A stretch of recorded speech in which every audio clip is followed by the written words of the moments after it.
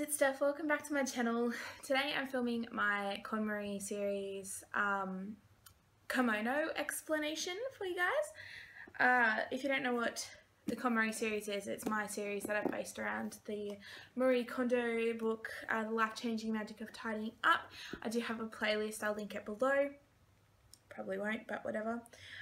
Excuse the fact that everything around me is kind of chaotic and stuff. I didn't really want to set shit up really, so you know, you get in real life, extension cord and whatever.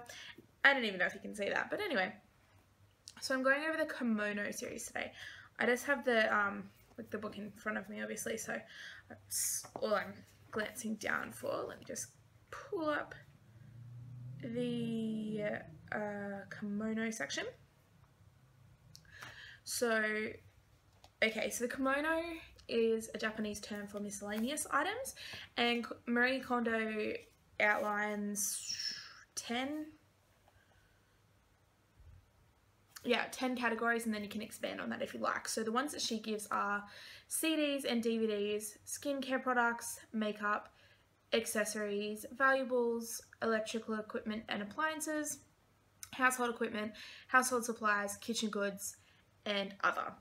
And then she goes through all the different ones as well.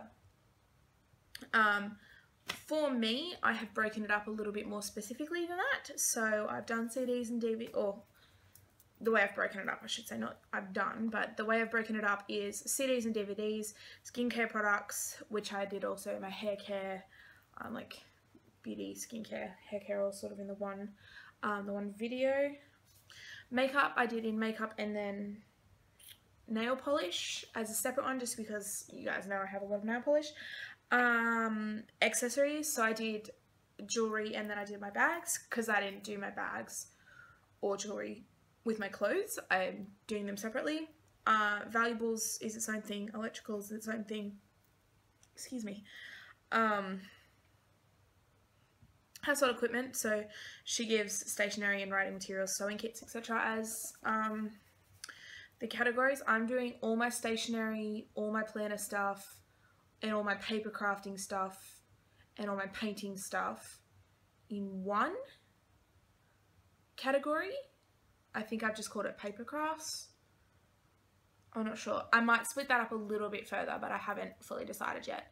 But I've got a paper crafts one, and then sewing, because sewing is the basis of my business, so I'm keeping it separate as well.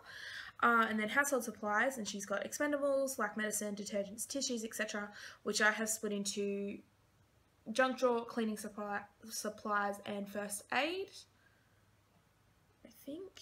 And then also I'm doing linens in that space as well, just because there's not a category for linens. Then the next one is kitchen goods or food supplies. So my kitchen, I'm doing, I think I've got 2 videos. Oh, I've got my junk drawer as well. Is that in household supplies? That's either in household equipment or household supplies, one of the two. Then kitchen, I think, is 1, maybe 2 videos. And then other, her examples are spare change, figurines, etc. I have broken this into, let me tell you specifically what I've broken that into. I know one is decor items.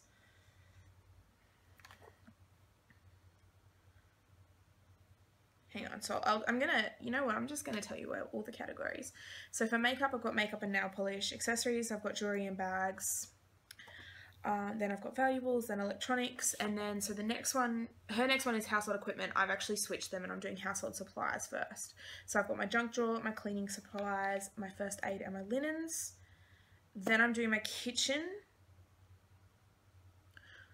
And then I'm coming back to household equipment, and I'm doing sewing, and then paper crafts, and then planning. And then for my other, I've got a home decor section and random, just because I've got random tubs and stuff that are just full of crap. So I'm going to go through all of those individually. And then that's the end of my Komono section. So why am I getting rid of the book? What? Yeah, so that's what I'm doing for Komono. Now, common types of Komono. She's got as one of her little headings there. Disposables, which are gifts, cosmetic samples saved for trips, electronic packages, unidentified cords, broken appliances, bedding for the guest who never comes, spare buttons, products from the latest health craze, and free novelty goods. And then she has a section on small change.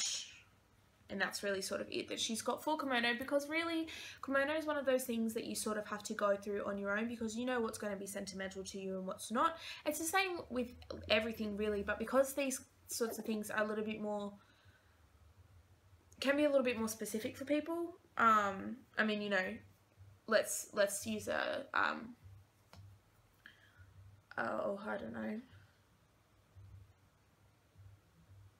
Say you've got two Kmart sets of sheets, and then you've got a 2000 thread count Egyptian cotton. I don't even know if that's a thing, but we're just going to make it one. And you love the Egyptian cotton sheets, but you don't like the other ones and you never use them, get rid of them. But, you know, not everyone's going to have 2000 thread count Egyptian cotton sheets, you know, like not everybody has that. Some people do only have the Kmart ones, and in that case you just pick what you like better. Maybe it's the colour, you know, like it's got to be stuff that's really sparks joy personally for you, and if it doesn't, then yeah, you know, issues.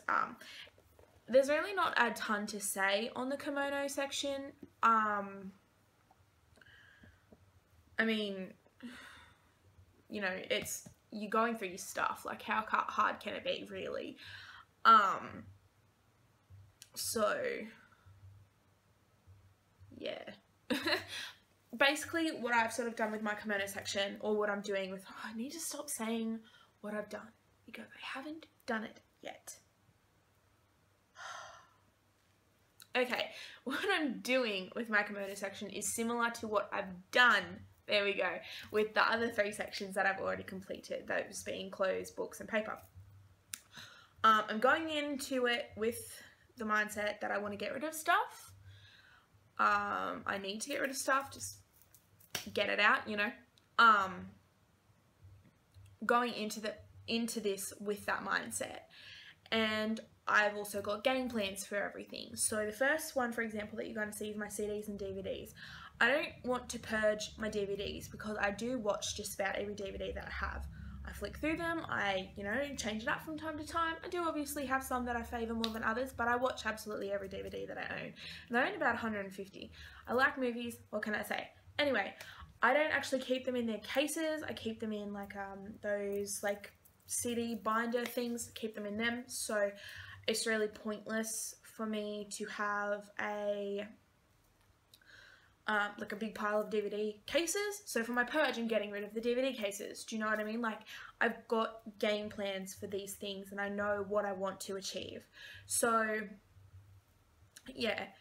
And I feel like if that's the mindset that you're doing this entire process with, then you're gonna succeed. Like, really, you're going to succeed and you're going to do well, and that's sort of what you want to have happen. So yeah, I think that might be it for this video. Stay tuned for my CD and DVD purge. Don't forget to check the description box below for all my links for absolutely everything. I'm not going to give you guys the same tired spiel that I always give. Thumbs up this video if you like it. Comment below what your challenges with KonMari are going to be. Open the description box, subscribe so you don't miss any of my videos. Keep your eye out for my CDs and DVDs, and I will catch you in my next one. Bye!